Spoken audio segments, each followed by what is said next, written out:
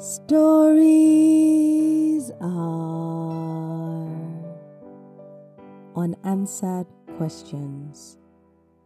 My name is Osademebi, and every week I will tell you a short story written by a Nigerian writer or author. That's the long and short of it. So without much ado, this week's story is by Nsisong Akpan, and it's titled Under the Moonlit Sky. It was just like any other night, and as usual, I enjoyed playing in the backyard. Day or night, the bushes there never really scared me, unlike my sister Ima. Mama had often scolded me for my fearlessness, but I was quite stubborn. The sound of crickets soothed me. I created an imaginary world with them as friends, and me and them would have frequent conversations. It was a place where I could play undisturbed from Mama, especially when I had finished all my chores and homework. Ima, my younger sister, would always keep Mama occupied with her continuous requests for bedtime stories.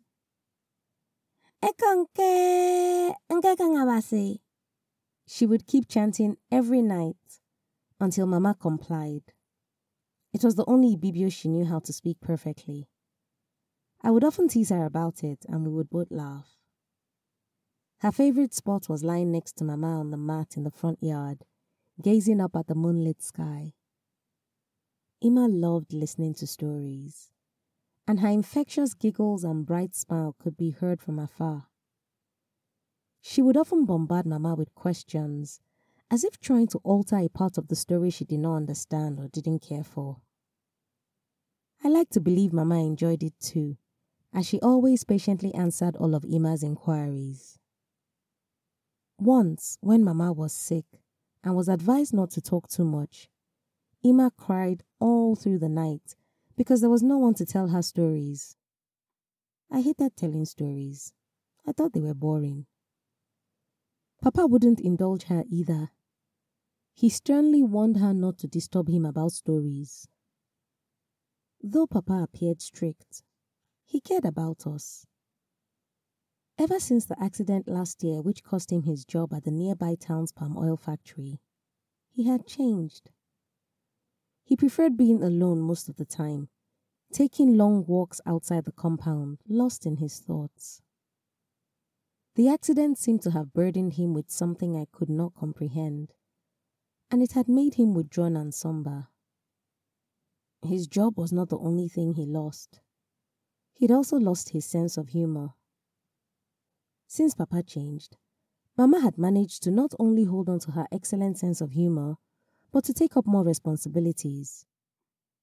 She had become better at everything she did, including filling in the gaps left by Papa's absence. Ima and I would often overhear Mama and Papa arguing.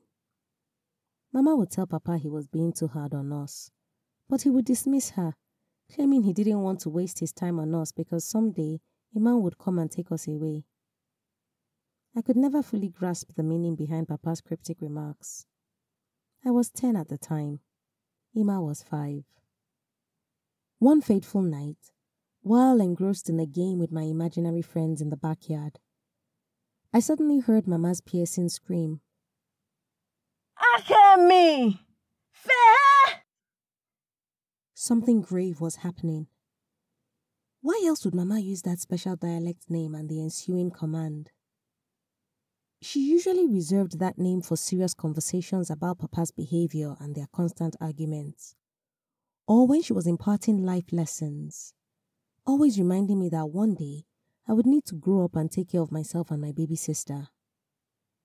The sound of her voice sent chills down my spine. It was unlike any of the previous times she'd used the name. It was filled with fear and a desperate cry for help. Yet she told me to run. My mind raced, trying to make sense of what was happening. I could hear Ima's muffled screams and the voices of 2 men. Who were these men? And what did they want? Where was Papa? And why hadn't he returned to protect us? Questions flooded my mind as I ventured out of the bushes, heading for the house to save my family from the strange voices. I picked up a log I saw lying at the foot of one of the trees.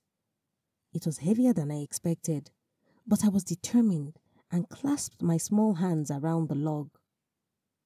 I hauled it along, uncertain how I was going to use it as a weapon as I made my way to the side of the house where I had last seen Mama and Ima lying down.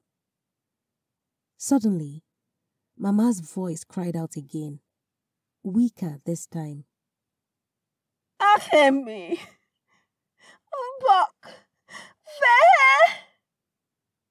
Her words shattered my small heart into pieces. It was as if she was begging me to listen because she knew I wouldn't. Why would she ask me to run? My hands were tired and my palms sweaty. The wood slipped from my grasp, narrowly missing my leg. I heard one man say to the other, Ikpa! Kake me yenesine kufuado. I did not fully understand what was said, but I staggered backward, trembling and scared, tears streaming down my face. I was unsure of what to do. Should I really run as Mama had pleaded? Where would I run to? Away from home? From Mama? From Ima? Ima! I could no longer hear Ima's voice. Was she all right? What about Papa? If I ran, would Mama come looking for me? Confused and afraid, I dropped to my knees, sobbing. More than ever, all I wanted was my Mama. I yearned for her comforting presence, her warm embrace. I heard one of the men's voices draw close, and Mama's last plea rang in my ears. I scrambled to my feet and took off running into the bushes. It was thicker than I remembered, as thick as the dark cloud of uncertainty descending over my life. I swatted plants and ducked branches as I ran, tears blurring my vision. My heart was racing and my feet was working hard to keep up. Mama's last plea propelled me on. I knew I was running for my life. But from what? And where was I running to?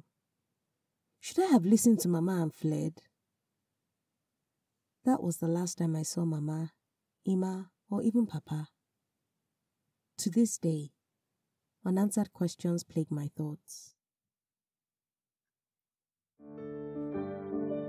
Nsisong is a talented storyteller who resides in Lagos. She is known for her captivating storytelling style and relatable characters which draw readers into her world.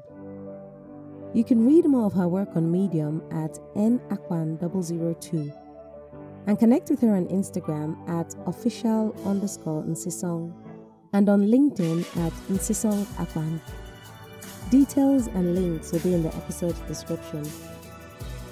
If you've got a story you would like to be featured on this podcast, or a published book you want to make into an audiobook, send an email to info@osadumebi.com or send me a message at Osadumebi on either Facebook, Instagram, LinkedIn, or Twitter. I look forward to collaborating with you. And if you've enjoyed this week's episode, please subscribe, leave a review, and tell a friend that stories are a good escape for a few minutes each week.